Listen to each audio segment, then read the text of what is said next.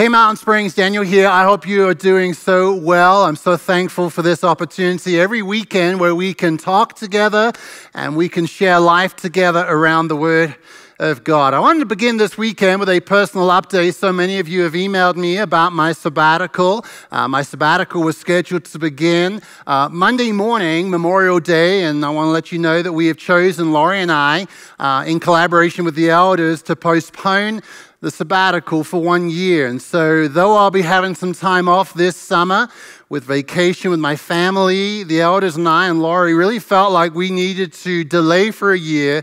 And frankly, we couldn't see ourselves being gone this summer as we consider how we can regather, reconvene, and reopen this campus for ministry. So I want to let you know of that as we begin. Are we disappointed? Yes, honestly, a little bit. It's 21 years now of serving at Mountain Springs, and we were kind of excited about it, but nonetheless, that being said, we are excited about what God is doing here, and we are glad to continue to lean in for another year. If you have your Bibles with you this weekend, we're going to look at a few different biblical texts. I'm going to encourage you first to turn to Jeremiah 29, also Ezra chapter 1, and for those of you that want to be overachievers, go ahead and turn to Psalm 137. You're joining us on a weekend where we are now about 5 months into this Old Testament journey through the grand narrative of God's Word, where we're looking at the redemption story. We're looking at the heart of God for His people. And here we are now, just 2 or 3 weeks away from getting into the New Testament, the life of Jesus, the Gospels, and then the launch of the early church in the book of Acts. But here's where we're at this weekend. This weekend, we are looking at arguably one of the most significant, symbolic, and significant as it relates to important in the life of the Jewish people events in all of the Old Testament, and that is the exile. The exile. The Babylonian exile to where God's people were taken in 587 BC was a watershed moment for the Jewish people. It was a watershed moment and it stands in history, and to this day there are those that are still looking back to the exile as this pertinent turning point in the history of their nation. But in so many ways as well, the exile and the subsequent restoration are also deeply personal for us. And so today in this message, I've entitled it Exile and Restoration. Exile and Restoration, how we ourselves can be exiled but be restored by Jesus Christ. But let's pray and then we'll dig into the Word this weekend. Lord, we honor you. And we bless you. And I pray your kingdom would come now as we listen and engage with your Word. No matter whether we are in a watch party, where we've got families over right now and we're watching this together, we're on our own, we're on a hike, no matter where we are, Lord, come. Holy Spirit, would you come now and fill our hearts with faith to believe that our broken and our exiled heart can be restored in Jesus. In your name we pray. Amen. Amen. The last time that I spoke in the series, the sun was setting over the nation of Judah, the city of Jerusalem. The Babylonian army had come. They had come, and over 1 year, they had entirely pillaged Jerusalem. They had plundered the city, and they had burned the temple. It was a dark day. And it was such a dark day because this entire national image that was established by God, the temple, had been torn down, and the city lay in ruins. Well, as much as the city was destroyed, the people of God were displaced. In the days and the months and the years that followed, thousands of God's people were taken and relocated throughout all of ancient Babylonia. And really, as you look back to the Genesis account of creation, much like Adam and Eve, when they fell through sin, were escorted from the Garden of Eden, in the same way, God's people now of Judah in the promised land were escorted out of the land of promise into a land that would be foreign and unknown to them. They were escorted into a barren land. So much so, really, overnight, God's people became a minority. They were surrounded by unfamiliar people. They were called to worship an unknown God, and ultimately they were immersed in a culture that was so counter their culture, they were trying to fathom and understand. Well, as you would imagine, Anytime we lose something that matters deeply to us, we are left wondering and asking questions of identity and purpose. And so much so, as you would expect, as they go and lose everything, waves of despair rolled in. Psalm 137 reveals their pain. It says in verse 1, by the waters of Babylon, it says, there we sat down and we wept when we remembered Zion. Zion is the promised land.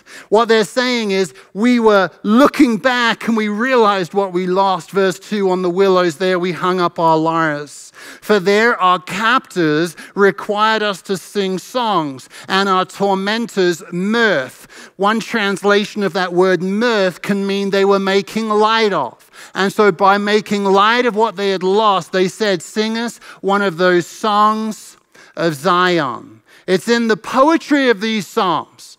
It's in the poetry of these psalms that we gain this behind-the-scenes glimpse of what God was doing in and through their lives, and yet also present in their hearts. The confusion, the disappointment, the regret, and the pain. And it was deep. It was real. They had lost something that they had loved, and through sin they were escorted out, and now they're longing for that to return. So much so, they were so turned around because of this pain. Many of the people fell into one of two camps. The first camp you could describe as the camp that would be maybe the resistors. The resistors. There were those that were so repulsed by the oppression of Babylon that at every step and at every turn of ancient Babylonia, they were repulsed by it, they revolted against it, and they were known as the resistors. You also had a second camp. They were known as maybe the compromisers. And where the earlier group resisted everything and sought to push back with aggression, the second group caved in with apathy. They squandered their culture. They bought into the way of Babylonia. They adopted their practices and they worshipped their gods. Thousands during the time in Babylonia fell into one of those two camps, but there was a third camp. And the third camp of people didn't take their marching orders through anger or apathy, but rather through listening to the words of God through the mouth of the prophet Jeremiah.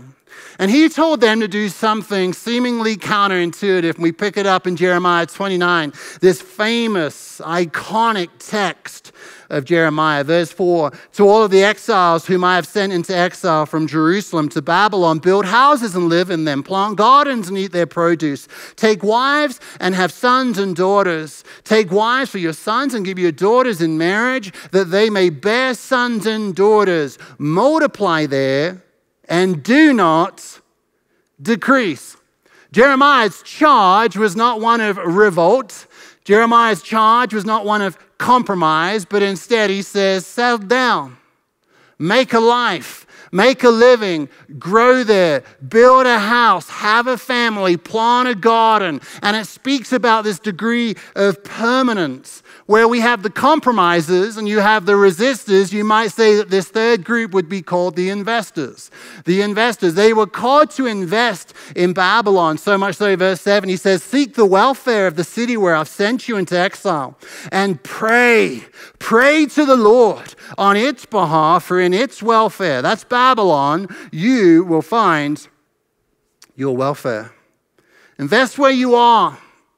We're called to invest where we are. Why? Because God works through our faithfulness. One of the most well-known of all of those living in exile that invested their life and lived with an investment strategy was Daniel.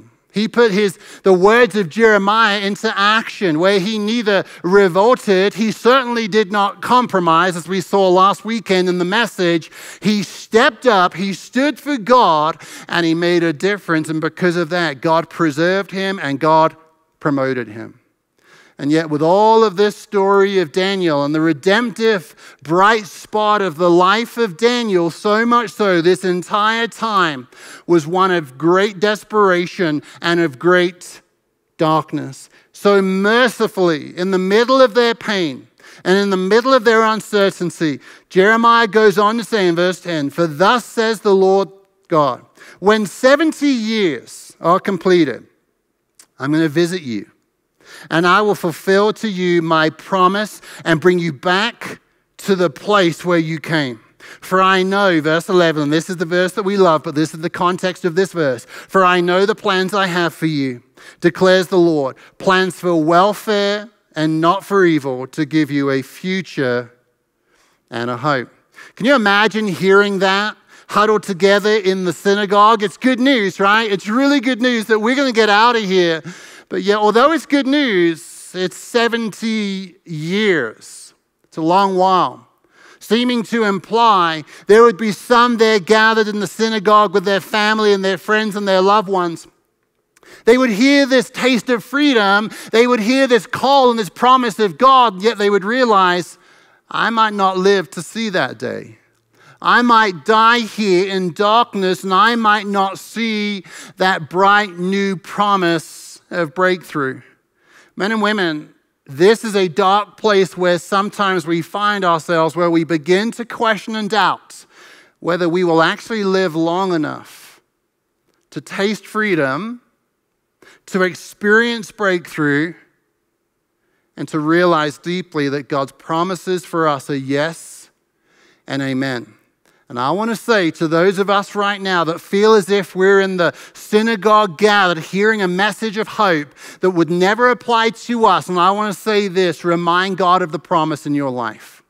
Pray, believe, lean into it. Jeremiah took this opportunity to remind them, saying, your God has moved mountains before, and your God will do it again.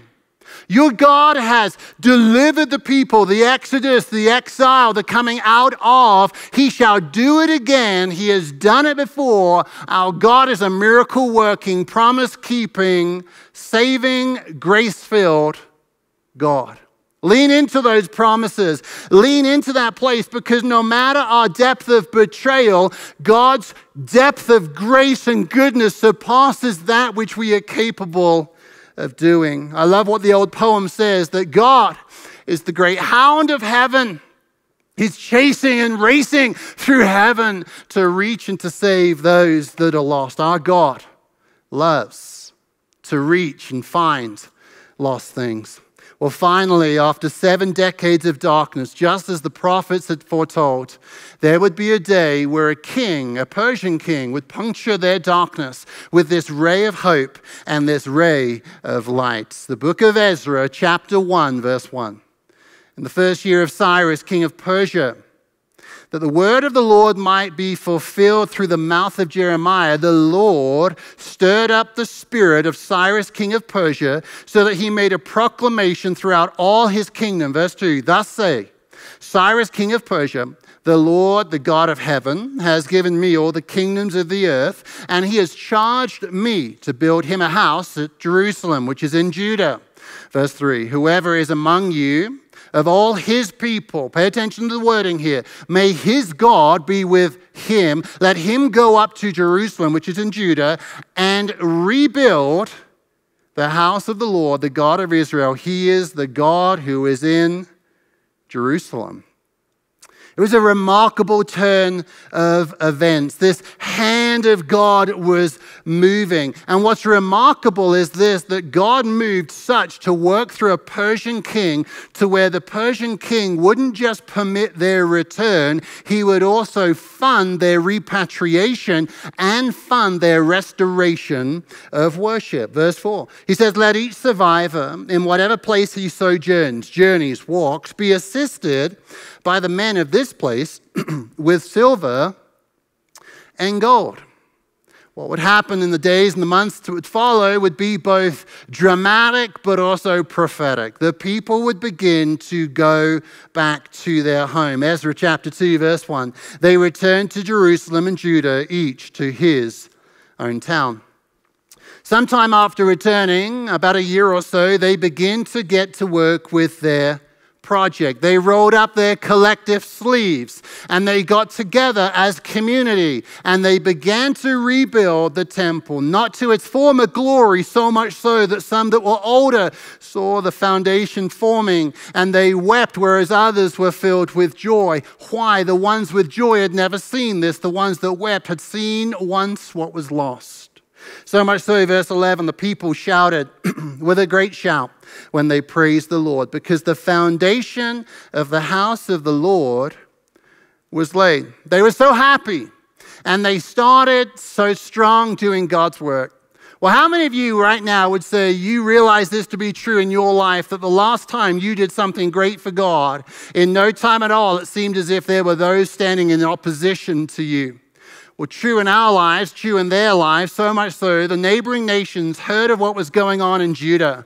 They heard of what was happening in Jerusalem with the rebuilding of the temple, and they came with their voices, their dissenting voices, and the volume began to increase. But in an isolated moment, a really great moment, a high point for the people of Judah, they actually held the line. They pushed back on the dissenting voices. They reduced the volume. They didn't listen to it, and they said, nothing will stop us doing the work of God. Nothing shall stop us. We're going to lean into God's work. We're going to do what is required. We love God. We honor God. We're going to do all that it takes to build the temple until they didn't. And they were stopped. So much so, though, they weren't stopped because of external dissension. They were stopped and apprehended in the work because of their own internal distractions.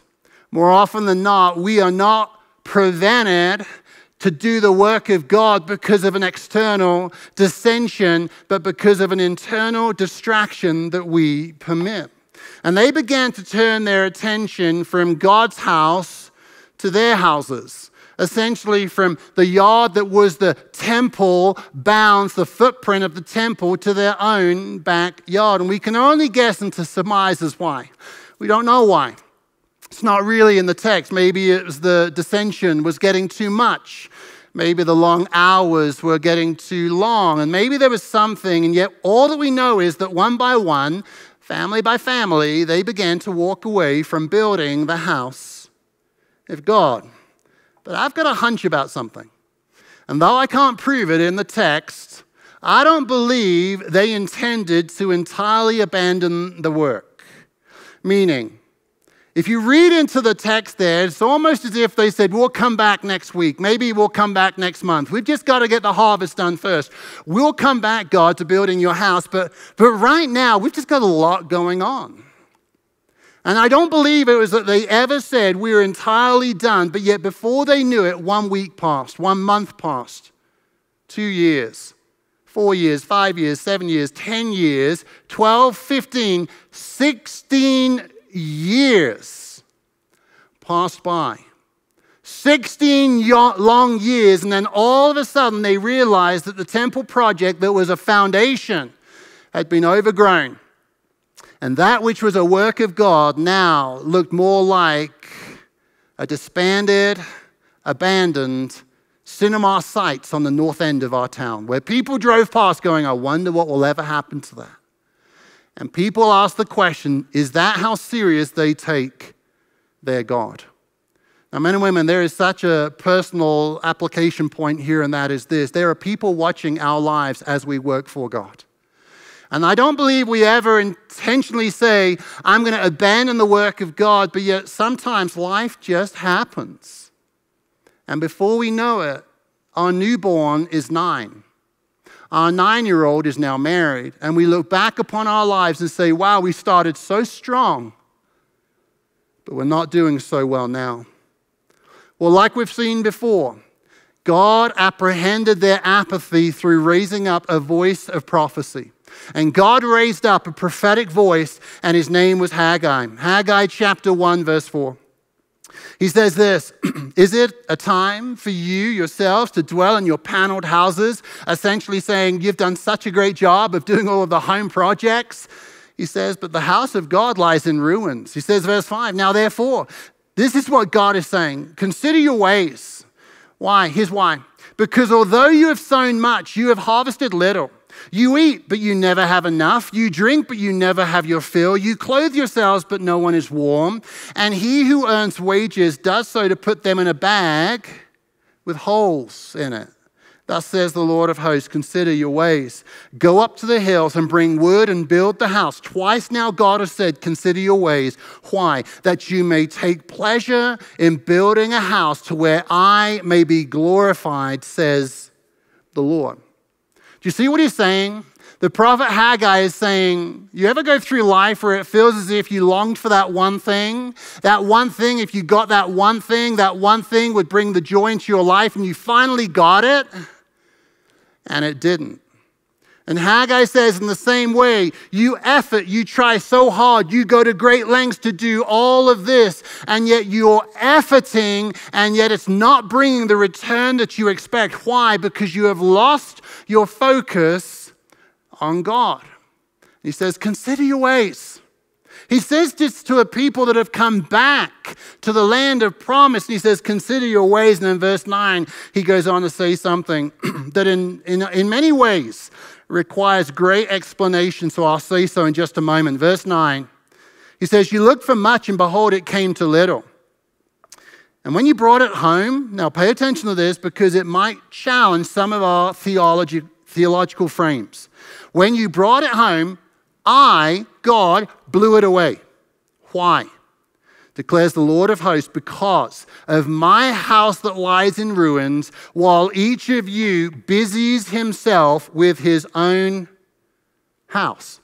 So effectively, there is a consequence. Haggai is saying there is a consequence to our loss of focus when we live with wrong priorities. He says, God says, I blow away your best attempts. Now, I want to walk this theological line carefully because ultimately I believe that God is kind. God is loving. God is long-suffering. His mercies never fail. They are new every morning. Great is the faithfulness of God. And as we walk this theological line, I don't mean to infer in any way that a minor mishap of our lives results in the anger of God, because in the place of grace, God forgives and God overlooks and God invites us home. However, now really lean in and track with me during this segment of the message. I believe that there are times in our lives where it's as if God ordains life to feel harder than it needs to feel. Where it's almost as if God ordains it to be to where we're exhausted, where there's an emptiness, where there's a struggle, and where it feels as if every time we seek to do something, it's as if we're on a bike ride without electric assist going uphill. And we have the struggle, and we long for the downhill. We're even happy with the plateau, but life feels like an uphill. Why? Now hear me. I believe it's the loving heart of God to say, I don't want to leave you to your own devices. I don't want to leave you to your own distractions. I want to call you to my call and commission to be a restored people. And so God says all of this, he permits and ordains distractions and hardship and struggles and seasons of grappling with life. Why? To say this, consider your ways. I think for all of us this weekend, for all of us listening on this podcast right now, we need to consider our ways. Because though we never necessarily entirely intend to walk away, 1 year happens, 3 years happen, 5 years happen, and before we know, we no longer know the heart of God. And the heart of God is such as the great hound of heaven to come and to pursue us. I said at the top of our message how exile is one of incredibly rich symbolism and kingdom imagery, and here's why. In so many ways, Israel's experiences through the Babylonian era, in many ways, are an image of something much more universal. much more universal, because exile is one of the central, underpinning, and yet often overlooked themes central in the gospel message. When I say the word exile, many of us in our common currency of words think of exile as an issue of maybe a geopolitical deportation or some sort of expatriation. You're being told to leave, therefore you're in exile. But exile is much more than that. Exile is actually this deep longing in our lives for life to be different than it actually is. Exile is this longing and believing that there is more to life regardless of where we live. It's where we find ourselves today. We might say, man, I got a great home. I've got a great family. I've got a graduate. I've got a business that's thriving. I've got all of these things, and yet at the same time, we're all too acutely aware that we ultimately live in a world stained and scarred and pained by the depravity of humanity. We see crimes and wrongdoing and hardship permitted by those around us, yet we look inside of our own hearts and we see it perpetuated too by us. We judge what we see, but then we enter into that fallenness and we perpetuate it ourselves. Don't miss this. The Bible tells us that exile is the condition of the human heart. Exile is the condition and the effect of our choices, but also both the location and the condition of our hearts. We're all guilty of repeating what we see in Judah. We're all guilty of what we see repeated throughout the line and the lineage of the people of Israel, that we're guilty of corruption. And in so many ways, our corruption and our sin leads us to a Babylon that we can neither overthrow nor redeem ourselves from. And we live in that place, longing to be restored. Longing to be restored. It's in our exile that we want restoration. Over the last 5 months, we have gone on this remarkable journey all the way from creation and the Garden of Eden to the fall of Genesis 3. Now all the way through the final part of the book of Malachi, what we see is there was no king strong enough. There was no wealth to where we could be rich enough. There was no opportunity or idol or pursuit to where we could be free enough. And throughout all of this journey, the people of Israel are on this desperate pursuit, this journey to recover that which was lost in Eden. And in the same way that Adam and Eve were escorted into a barren land, in the same way, Judah, because of their sin, were escorted into a barren land. In the same way, we are longing in our barren land to be welcomed back into Eden. And so much so, Israel's future and our future too all hang in the balance as we near the final pages of the Old Covenant. And it's this longing that we're left with in the Old Testament. It's this longing for Eden to return. But thank God, now come on now, thank God that on every page throughout Scripture, on every page from Genesis chapter 1 through the finale of the story of new creation in the Revelation, we see glimpses of one that shall come. One that is worthy to unroll the scroll, to declare the exiles to be restored, for those far from God to be brought home. Because only one is worthy. No king lifted up by man, no event, no idol, no pursuit, no wealth, no land. We long for a Savior. And we can meet the one that comes. We can meet the one that everyone speaks of. For unto us a child shall be born, Isaiah tells us. For unto us one shall come to go into exile with us. Jesus began his ministry by going into exile. It says he left in the fullness, he came back in the power. Why? Because he went into the dark, barren lands and he brought back those in exile. And he holds the keys of the kingdom. He looses the captives. He sets the captives free. Why? Because he walked the road of exile, was victorious in the land and the heartland of the enemy, took the keys of the kingdom and brings the booty, brings the lost home, brings the people, brings the spoils, brings the prize. We are the prize. Jesus said, I am the way, the truth, and the life. No one comes to the Father except through me.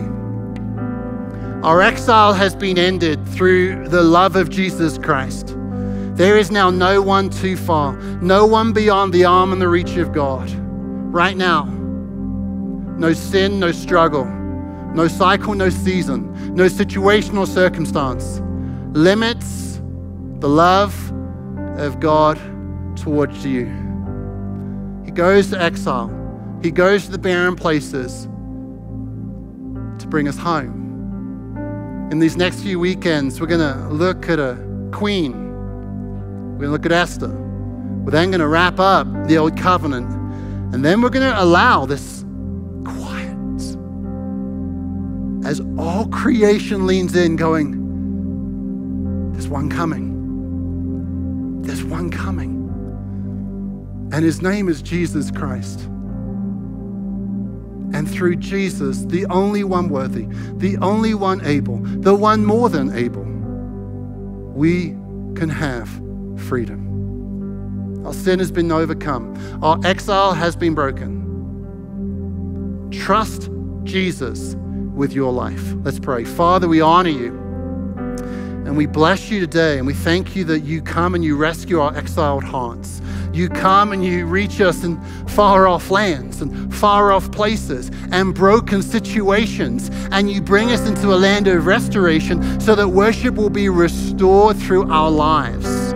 We honor you and we thank you that exile is defeated, restoration is offered, and the mission is completed through the person of Jesus Christ. We trust you with our lives. In your name we pray. Amen.